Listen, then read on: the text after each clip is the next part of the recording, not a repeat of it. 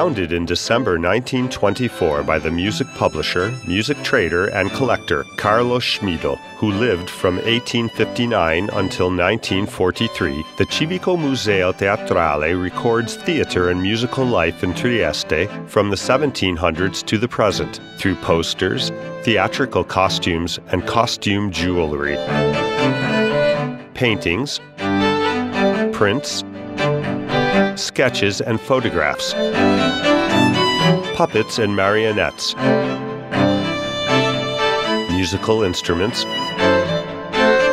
medals, archives, and musical manuscripts, a conspicuous library, an audio-visual library, and a remarkable musical archive.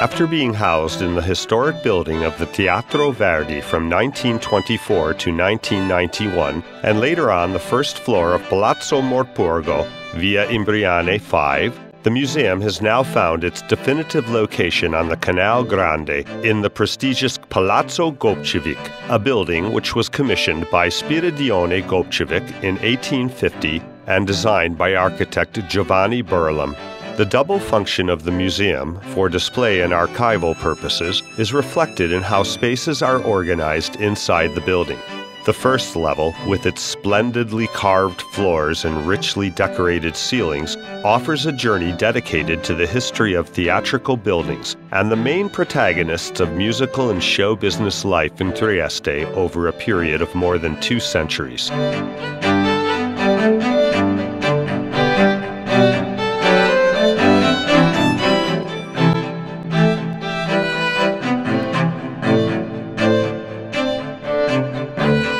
A significant section of the permanent collection is dedicated to the display of European and non-European musical instruments, and to the faithful reconstruction of the workshop of local luthier Francesco Zappelli.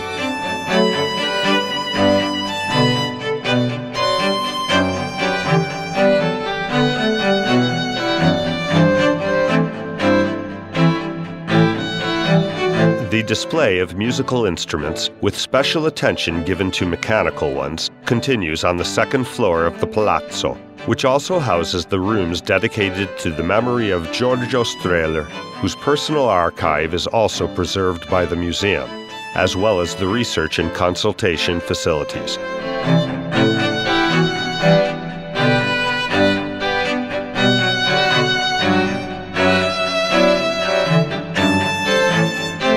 Visitors and researchers therefore find themselves surrounded by a rich network of documents in continual daily expansion.